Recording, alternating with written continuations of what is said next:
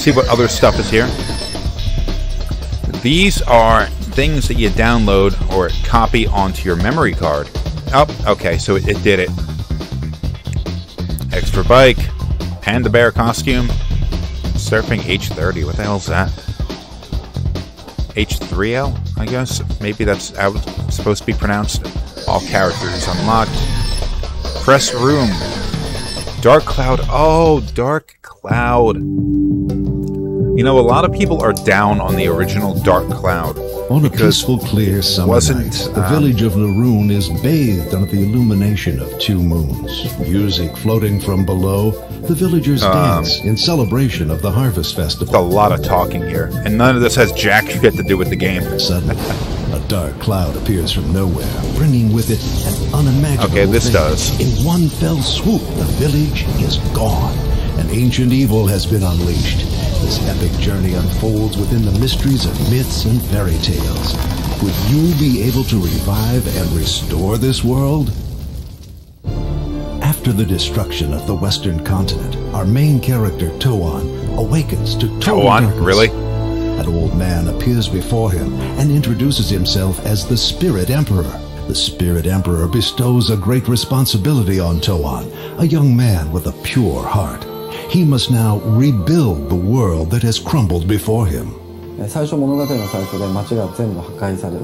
Toan's village has been destroyed by these evil beings. To rebuild them, you must first collect the various parts of the towns that have been dispersed to different dungeons, and you put them back together.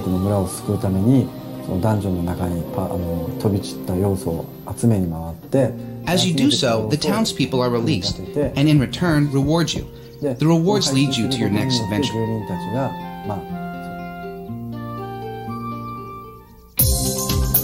This world-building system, which the game's creators have named the Georama system, is perhaps the most innovative feature in Dark Cloud.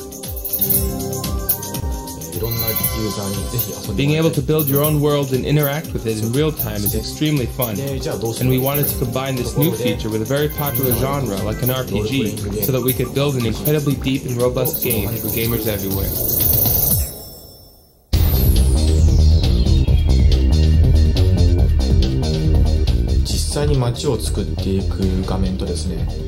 You begin building by using an overhead view to arrange the different elements in the village. You then can decide to immediately begin interacting with the environment and townspeople, or continue building the world. There's absolutely no delay. It occurs seamlessly and in real time.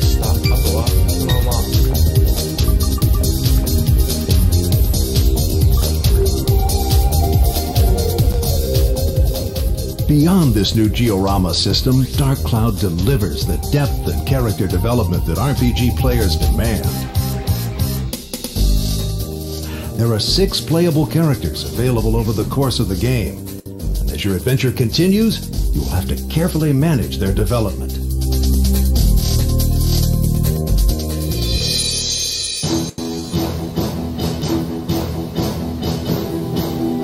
Various fairy tale themes have been incorporated throughout the game. It is an epic story of good versus evil, a fantasy world filled with genies, talking animals, and magic. And the creators of Dark Cloud claim that only the power of the PlayStation 2 could bring this sweeping story to life.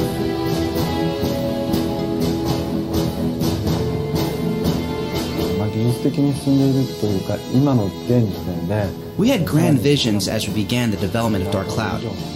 There were so many things that we were able to do that we couldn't do before. We've included a lot of realistic details that only the PS2 can allow. It's a dream come true.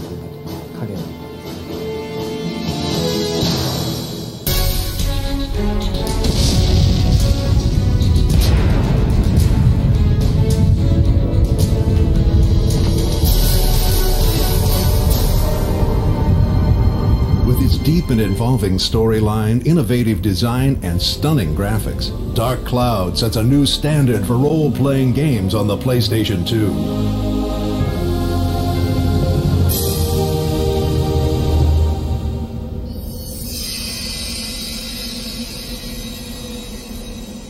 The Dark Cloud was not a deep role-playing game in any real sense. The story was rather simplistic. It was about somebody unleashed a genie, which was used to destroy the cities of the world and all that kind of stuff. And your character's job was to go into these procedurally generated dungeons and retrieve sort of like orbs that held the different buildings and people. Then go back outside, and where the real fun of Dark Cloud was, involved reassembling these cities, and you could build them in pretty much any way you wanted.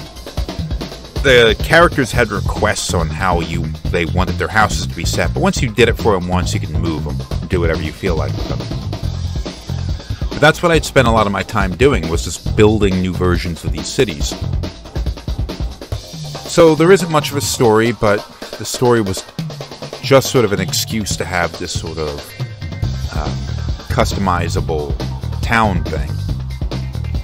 The other, the gameplay portion of combat in the dungeons and all that kind of stuff, like I said before, it was procedurally generated dungeons. Every time you went down there was a new layout, so you couldn't memorize your way through. But they all felt kind of samey. And the combat was pretty simplistic, and the RPG mechanics, I think, were pretty light as well. Beyond that, there were a lot of quick-time events back before people knew them by that name.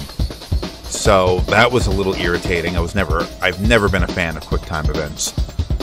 But moving on to Extermination, an early survival horror game for PlayStation 1. This summer, you will go on a mission deep into the Antarctic, where a terrible threat awaits. Fear and danger wait at every turn. A mission that you may not survive.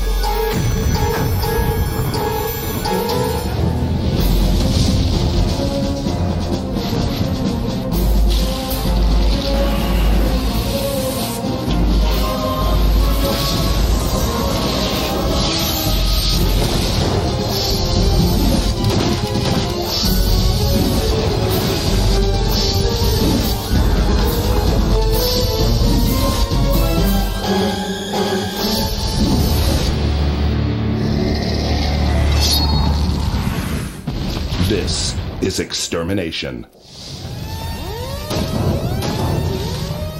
From Takuro Fujiwara and his team at Deep Space, Extermination will take you places you've never been before.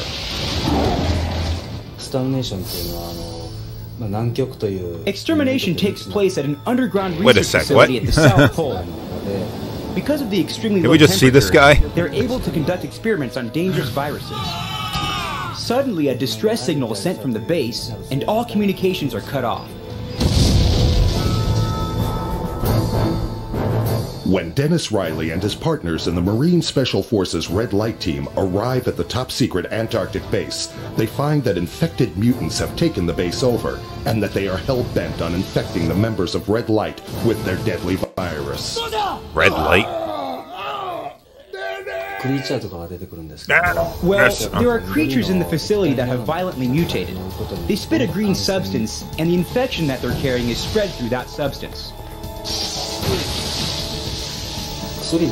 At first, when you become infected with the virus, take this! You can cure yourself with medicine. You can recover. The antibodies will temporarily ward off infection. But if you get 100% infected, you can't cure yourself with the regular vaccine anymore. You need to find a treatment pod. When you're infected, your body gets eaten away from the inside. Your strength diminishes over time. When you've deteriorated completely, it's game over.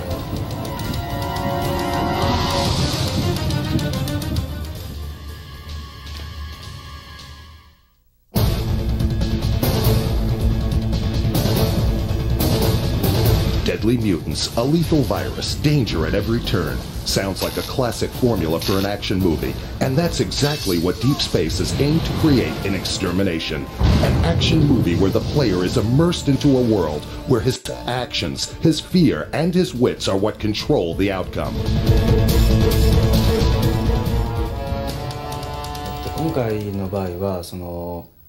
We all see tons of films, and they all affect us differently. They move us, or they excite us. So we wanted to make the action in games feel more like a film. We thought that the gameplay would have a better feel to it. You'd get the full flavor and power of it all.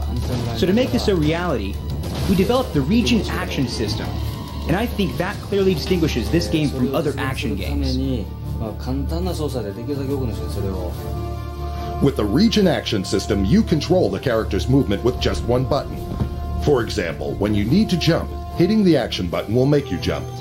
If you need to climb, just hit the same button. It makes the controls streamlined and easy to use. Resident Evil 4 did the same thing, but probably to a better effect. Point of view, you're closer to being able to react to the game on a split-second gut basis. Other than his teammates, Sergeant Riley has one crucial companion in the Antarctic cold, his advanced, highly customizable assault rifle, the SPR-4. The player can rapidly customize the SPR-4. They can find attachments to make it into a flamethrower, a grenade launcher, or numerous other weapons. From the executive producer of Biohazard and the creator of Mega Man, Extermination is the next step forward. You'll be amazed at the realism, as weapons experts were called in to work on the project. We worked with Mr. Ichiro Nagata. This man is knowledgeable in military affairs. He writes articles for Combat Magazine, so he's extremely famous in Japan. He not only supervised the parts of the game having to do with guns and other firearms, he gave us all sorts of advice, such as how the characters should handle the weapons, how they should look while they're firing. We even took some of the movement in the game from the demonstrations he gave us. From the detailed weaponry to movie-quality cutscenes that lead you through the story to the explosive gameplay, Extermination is a summer blockbuster you won't want to miss.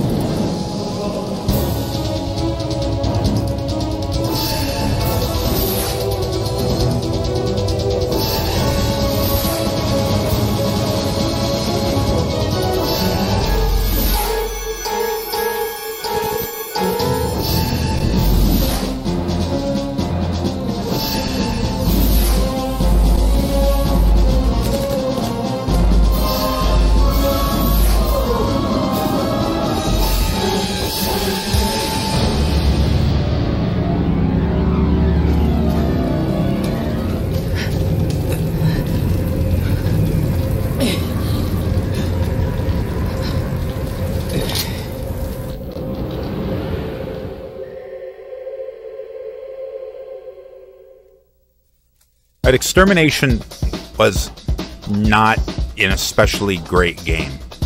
It was alright, but, I mean, survival horror games had been kind of a mainstay for a number of years, and even though it looked better than any of the PlayStation 1 survival horror games, that looks aren't everything. It had a lot of, like, features, let's call them innovative if you want, but it didn't work out. It ended up being a little bit frustrating. The controls are outdated. It doesn't feel very good to shoot. You can get used to it, of course. It's been a little while since I put any time into playing the game. It was also one of those ones that when it was first unveiled for the PlayStation 2, people looked at it as like, oh, I mean, it looked so much better than what we had seen for the PlayStation 1, so pretty much any game was considered impressive. But it took a while for the game to come out, at least in the United States. So, as its actual release got closer, it sort of didn't come across as quite as impressive. So, I think maybe it might have gotten delayed. I'll look it up later. But I remember people's opinion of it sort of going south a bit before it finally released. E3 Roundup.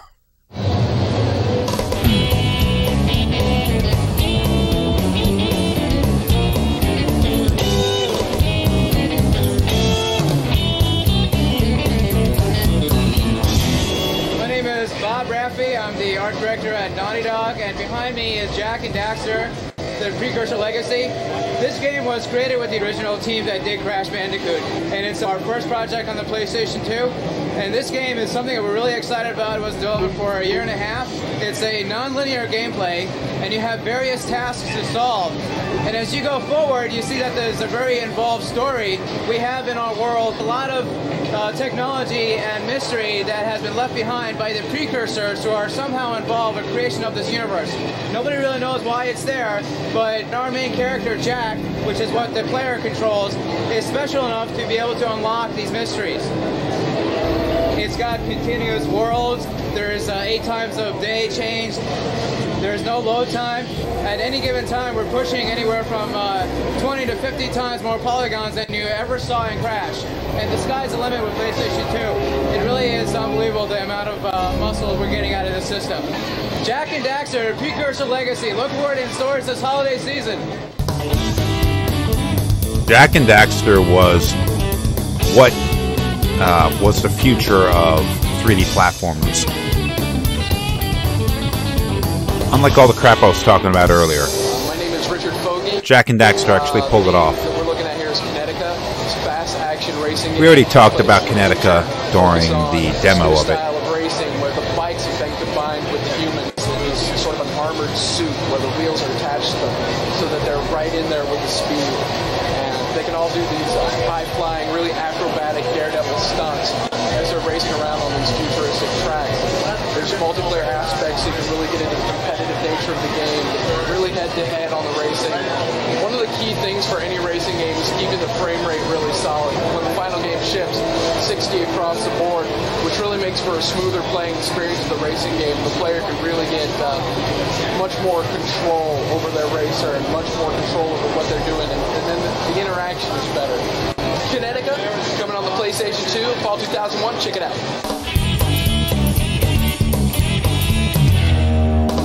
Gran Turismo.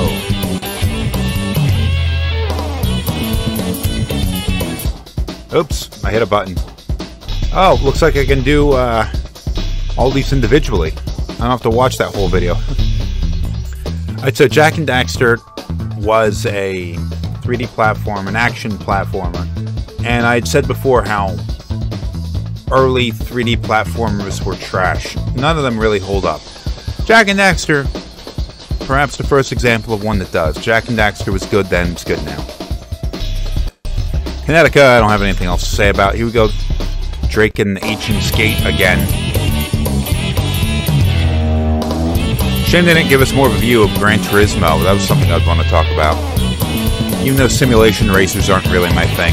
I'm Alan Patmore, and I'm the president and lead designer of Surreal Software, working on Drakan II, which you see behind me. It is a third-person action-adventure game where you play Rin, who's a heroic female character, who's very athletic. She can engage in hand-to-hand combat, summon spells using the magic system, and then the coolest part is that you can get on Aerok, who is your dragon counterpart, and fly around, take to the skies, and engage in intense aerial combat. It has a great flight dynamic. We spent a lot of time tuning the flight controls, so it's very fluid, and you really feel like you're in flight, but it's yet still very easy to control. And one of the coolest things about the PlayStation 2 is it allows us to render these enormous landscapes. You begin the game after Drakan 1 ended, where your brothers died, you're burying the villagers of your town who were laid to waste by hordes of evil creatures. You're supposed to summon the Dragon Mother, who is the final creature, and she'll help restore peace and tranquility to the rest of the world. Check out Drakan Fall 2001. I haven't really played Drakan, but it seems like a interesting or a good game there. SOCOM, here we go, SOCOM.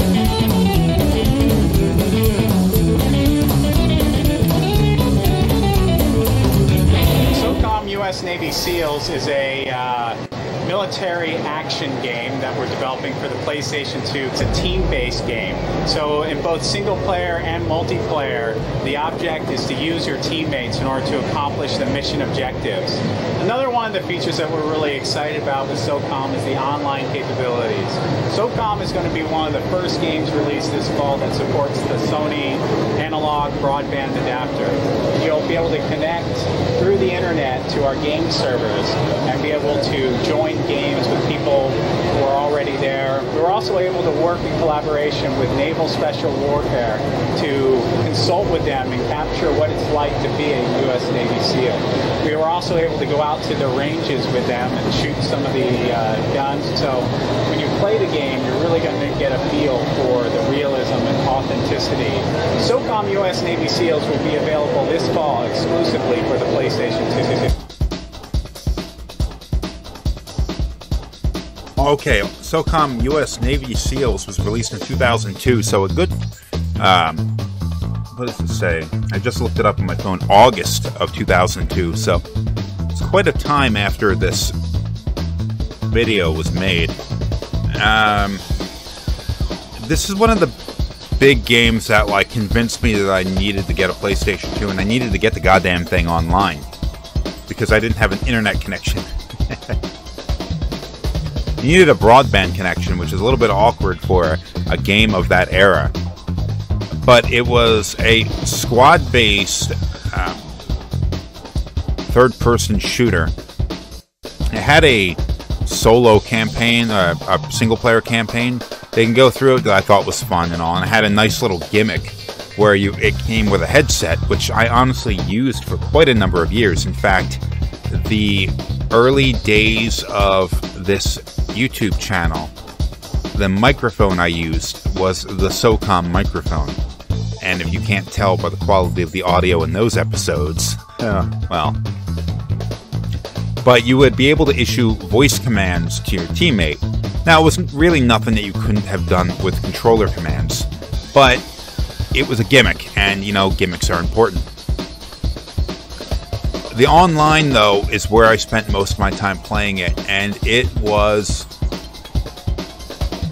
been so long since I've been able to play SOCOM online, so I can't really judge it fairly. I can't tell if it was actually good or not. Maybe it was, maybe it wasn't. But it was something different for me, because I wasn't a PC gamer, and I didn't have an Xbox when Xbox wasn't even released yet, I don't think. So Xbox Live wasn't really a thing. The GameCube online adapter was useless. So it was my first opportunity to play games online. This and the EverQuest game that came out for PlayStation 2 were really what I cut my teeth on online gaming with. And it was fantastic in its day. I loved it. I spent so much time playing that. I was actually pretty damn good at it. I would usually win in my online matches. But, you know, enough of that. OKAGE. OKAGE? Something? I'm still not convinced I actually played this game. Sorry there.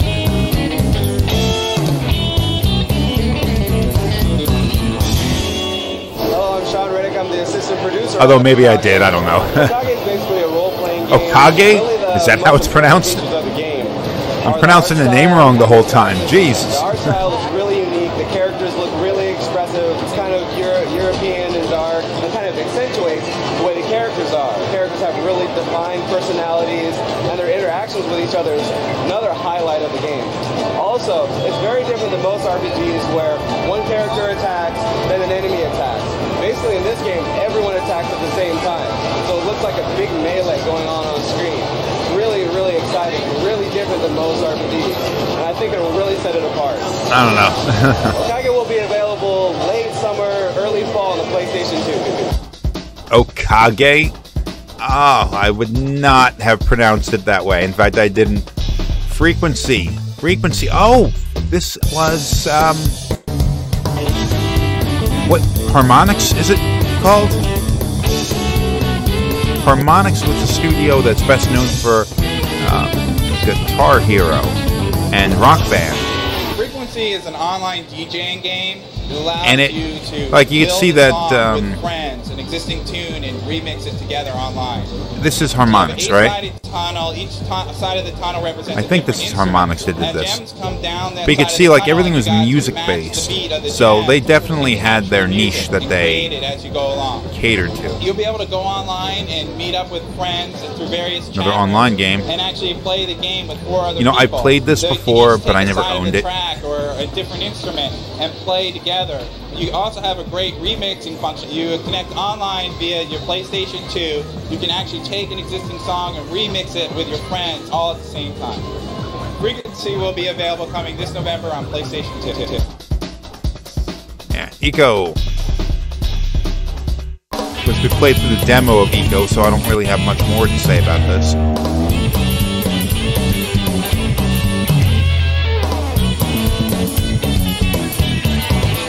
I'm Ron Allen from Sony Computer Entertainment America. The game behind me is Eco, and it's a third-person action-adventure game set in a fantasy environment. It's an epic adventure of a boy born with horns who is imprisoned in a castle. Because he has horns? He escapes this imprisonment and tries to find his way out of the castle. On his journey, he finds the princess of the castle, and he's actually trying to lead the girl out. This game offers new gameplay, first time ever seen on actually any type of game. You're actually leading a girl all the way through the game. There's a lot of puzzle elements, a lot of action elements as well. There's fighting. We took advantage of the PlayStation 2 technology by using inverse schematics on the hand holding the arms. All the in-game cutscenes is all real time. There's no 3G in this game at all. There's no load times. It's seamlessly together. It streams all the way through the game. For people who like adventure games, this is going to be a great title. Eco's coming out on PlayStation 2 this fall. Check it out. Alright. Tony Hawk's Pro Skater 3. The Tony Hawk games were a huge deal in the PlayStation 1. And I'd say it continued in the PlayStation 2. Like, you know, I think the Underground series was on PlayStation 2. Didn't really play those, but I know people have a real soft spot for them. Wow, look at this motherfucker. Working on Tony Hawk 3 for the PlayStation 2. We're doing the online play with the game. We've all been playing it for 3 years every single day, and it's suddenly like a whole new thing because you got your character on the entire screen, 3 other characters playing against you, and it's just like completely brings the whole thing to life again. For me, it's pretty awesome. One of the things that we have working in the online thing is if 2 skaters collide, whoever has the most momentum is the guy that remains standing. If you run into somebody else in the middle of a huge trick string, you can wipe their whole score pot clean, and you added that bonus into your combo, totally flushing out to create a skater thing. So there's tons of different parts. You can scale your character, change the colors, and basically doing everything we did in the previous games, but more, better, PS2 online. We're going to be there for Christmas, guys. Hope you like. Alright, so that looked like, you know, I don't remember ever playing Pro Skater 3, but it looks like that might have just been a kind of continuation of what happened in Pro Skater 2. Now, Pro Skater 2 was great and all, but Pro Skater 3, if it was just that over again, it didn't really take advantage of what the machine was capable of. The Underground series, that's what everyone loved. NBA Street. There's a couple of these, weren't there?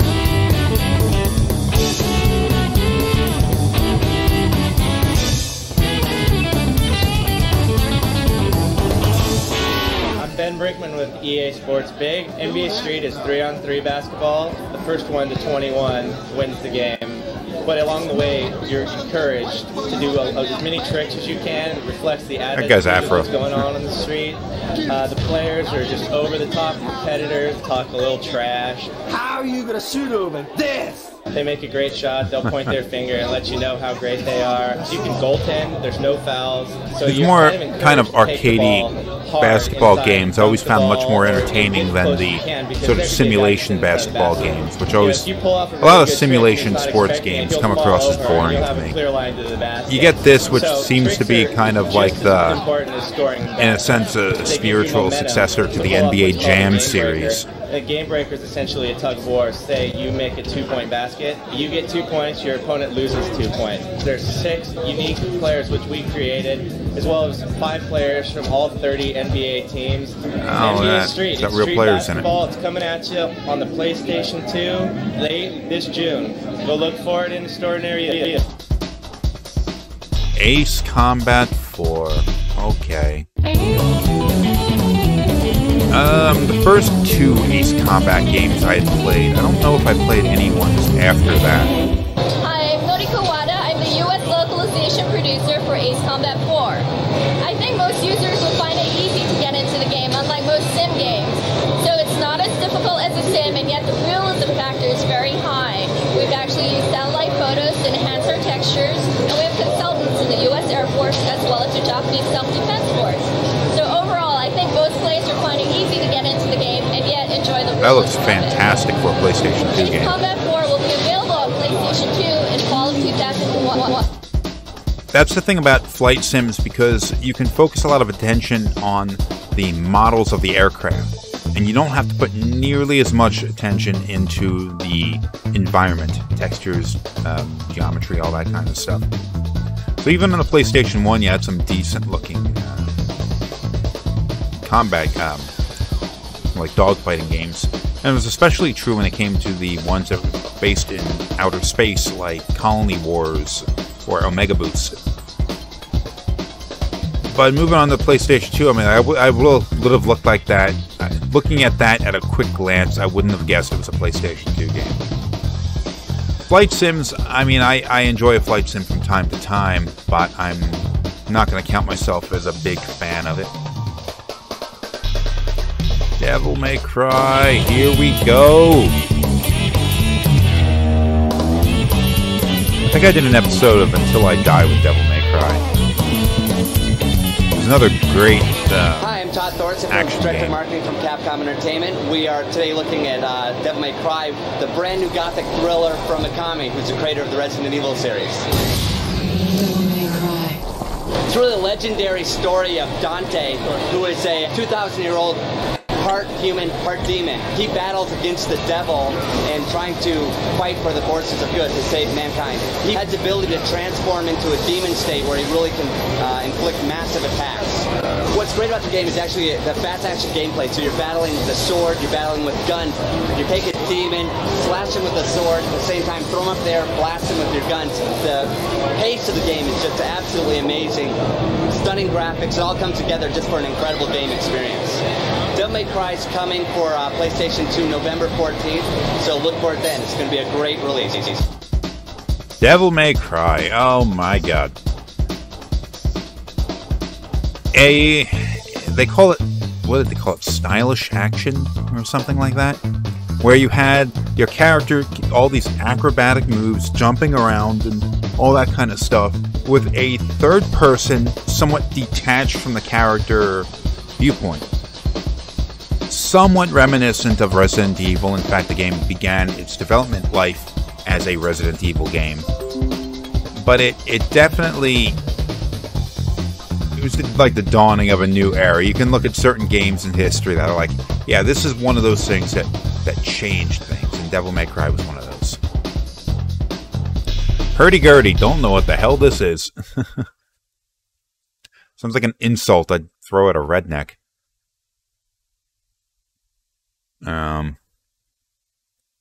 Alright, I think this crashed.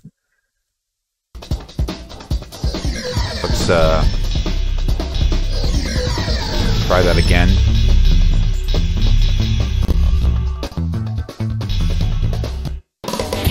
There we go. Somebody walking around with an Xbox bag. DDR. Never a fan of that. Yeah, I'm Mike Schmidt. I'm a producer here at IOS Interactive. Mike Schmidt, This is Herdy Gerdy, one of our PlayStation 2 titles. IOS. You play as the character Gerdy. You're oh, no.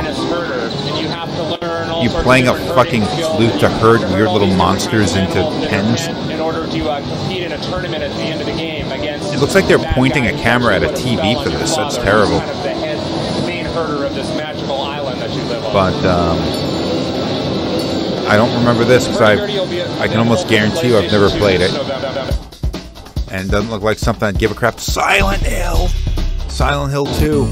Oh my god. This is full of awesome E3 stuff. That's creepy as shit. Hi, my name is Sato.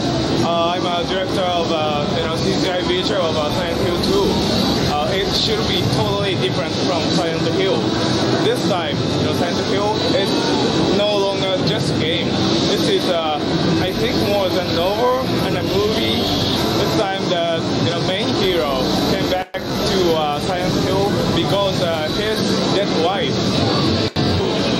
He found a lot of monsters. He's scared, but he decided to fight. Thanks to PS2, we can finally express the monster, flashlight and like a fog, so real. That makes that game so horrifying. That hardware, swept out all of the restrictions. Okay, so we can now finally made it perfect. Silent Hill 2 on PS2 will come out fall 2001. Why does he look like he was working in a mine? Silent Hill 2, possibly the greatest survival horror game ever made. Gameplay-wise, it's a little iffy. It's awkward to control it. But as far as like the environment and the visuals and all that kind of stuff, it's off the charts. It looks, especially for a PlayStation 2 game, especially a fairly early PlayStation 2 game, it looks phenomenal. I mean, it was really built around what hardware the PlayStation 2 had.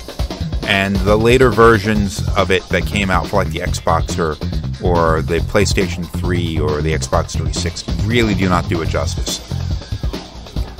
But it was a big deal. It's a shame that Konami doesn't know how to do Silent Hill anymore.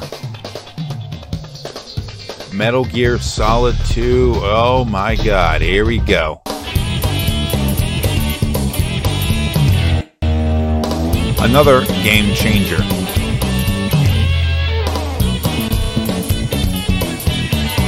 Hi, my name's Jason Enos from Konami. We're here at the Konami booth checking out Metal Gear Solid 2. This time around, Snake is back, and it's badder than ever.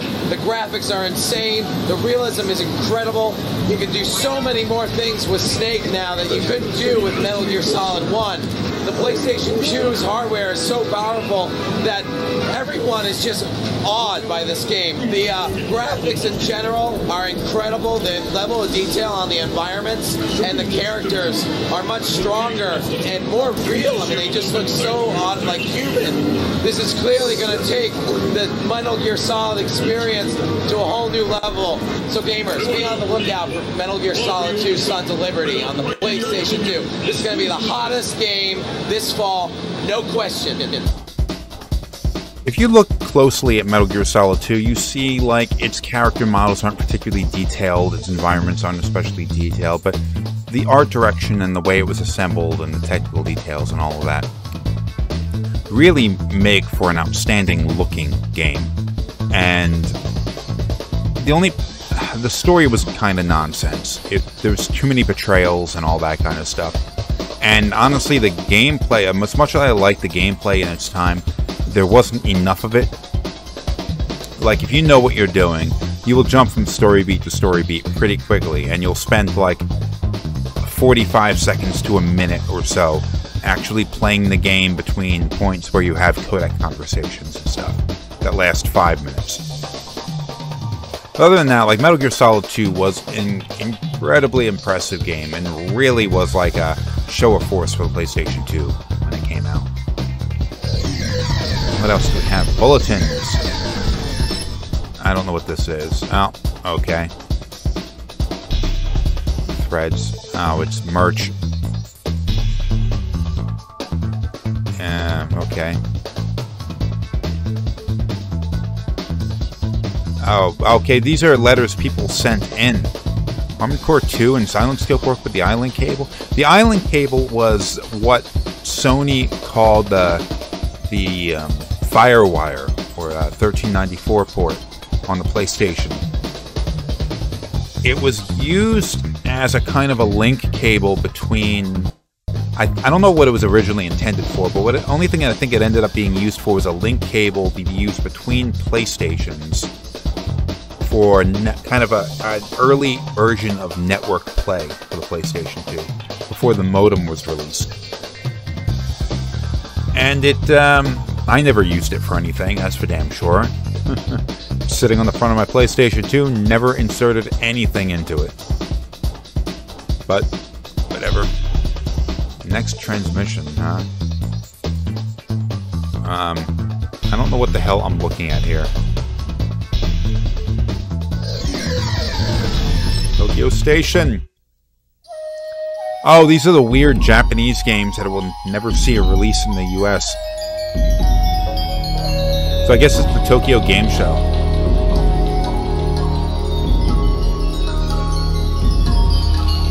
You gonna show us a game or what?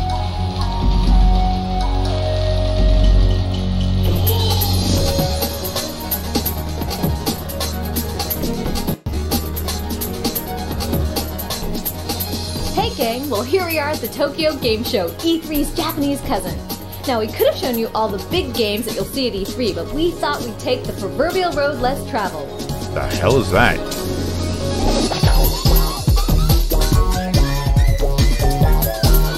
It goes without saying that the Japanese are extremely friendly. They also have a great sense of fashion. Is that what you call that? Not to mention their own unique brand of superheroes. This is the Captain Love game. It isn't just an adventure game, it's a dramatic hero adventure game. Fuck? You have all these conversations with the heroine and other characters. You use that to progress in the game. So it's not your typical hero thing. You battle using conversation, and there isn't a single scene of violence. No violence? Well, here's a game that involves a flamethrower. Sort of. Oh my god. We've made a game here titled Judge Grilled Meat. The concept of the game is that you grill meat and serve it to your guests. Grill The meat. preferences of the guests are set like Judge so. grill meat. For example, if one doesn't like carrots, you don't serve that guest carrots. And you serve all the God, guests what? grilled meat when it's properly done. That raises their degree of satisfaction, and you complete the game. Sounds like a winner. Well, after indulging in that game, you'll probably need this one. This is a diet simulation machine. You run by operating the special controller and the calories appear here. So in this game, 1 candy is 1 kilocalorie, and you can see how many kilocalories you've used Oh my god. you've run so far.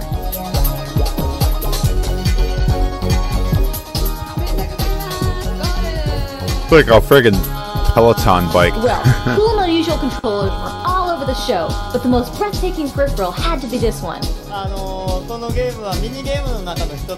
This is one of our mini games. As you're Or like exhaling, Wii Fit, that kind of vocalizing stupid into this shit. mic, you're digging deeper and deeper. If you don't make it to the catch your breath level before you run out of air in your lungs, it's game over.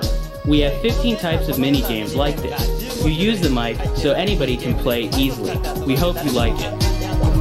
I guarantee you I would not. Couldn't get actual dancers for this, could you?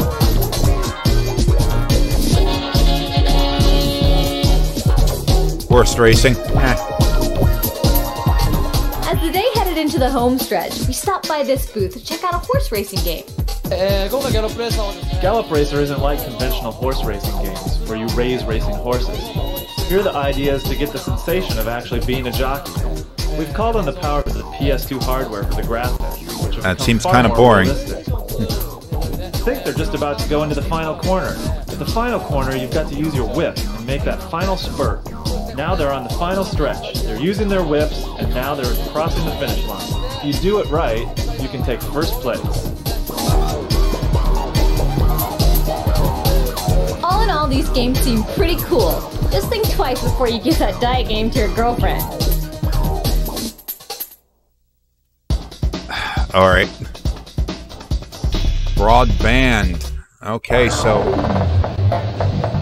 Twisted Metal Black had an online version, didn't it? Show in Los Angeles, we got a chance to check out the future of the PlayStation 2. Sony announced some cool new technology that will expand its power. Soon you'll be able to connect your PlayStation 2 to the internet, surf the web, and play online against opponents all around the world.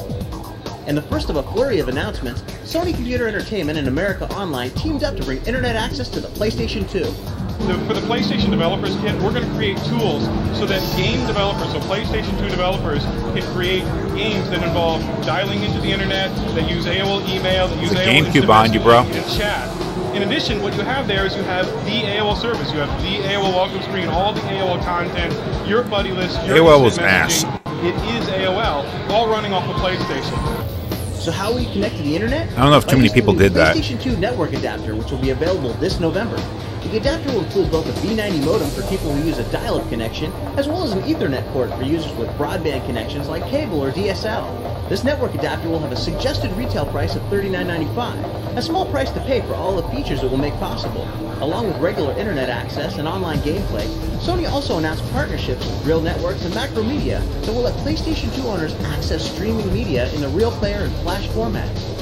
You have the ability to bring dynamic content from the internet and from various networks into games that are typically located just on static types of media. Clearly, bringing the internet to the PlayStation 2 will open up a world of possibilities, and in the next few years, those possibilities will expand even more. For instance, we saw a demonstration of high-definition video playback on a PlayStation 2, and it was incredible. The PlayStation 2 is playing back HDTV quality video in real time from a hard drive. So how will you be able to get HDTV movies on your PlayStation 2 hard drive? Simply download it from the network. In the future, if we get the high bandwidth of the networking system, so instead of the playback from the hard drive, so you can see such kind of movie from the network in real time. Wow, streaming HDTV video. It's going to be a whole new game for PlayStation 2 owners with the system's new online capabilities. Stay tuned for more details. The amazing online future of the PlayStation 2 will start this November.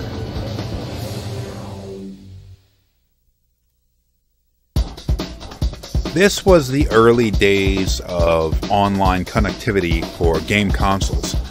There were earlier things like the Dreamcast had some measure of online connectivity, but I never met anybody who had a really good experience with it. And then there was things like Sega Channel and X-Band. What was this, Satellaview or something for the Super Famicom? I don't know. But nothing really clicked properly until you saw Xbox Live. So this was maybe the best example. What Sony put together for the PlayStation 2 was maybe the best example of consoles being online until Microsoft released the Xbox. And it was cumbersome, let's just call it that. You had to buy a separate modem and network adapter to plug into the back of the PlayStation. And it's pretty clear that Sony had envisioned this being an improvement to the PlayStation 2 design from before it released, because there was always either like a PCM-CIA slot or just an external, like a big drive bay with some proprietary connector intended for the network adapter since the thing launched. What the hell else were you going to use this for if not for a hard drive and a network adapter? So they were clearly intending this to be there from the beginning, but it wasn't included in the hardware, so you needed to buy that separate. You also needed to buy a hard drive separate if you ever planned on using that. I never had one.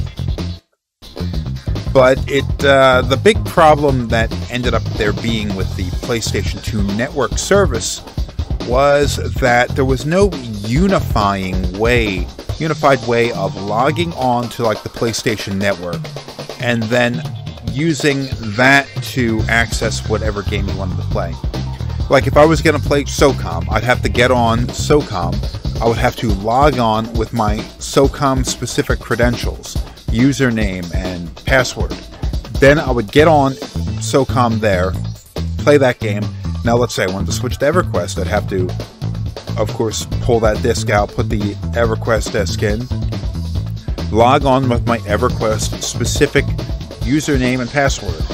Resident Evil Online Outbreak, same thing. Specific credentials for that. There was no one logon for everything you needed to do. And you needed to type it in manually. If you didn't have a keyboard, that was a nightmare.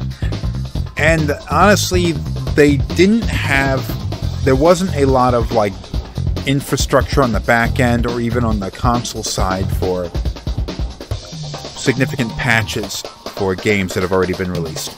I remember SOCOM had a certain map where there was a objective where you bomb something.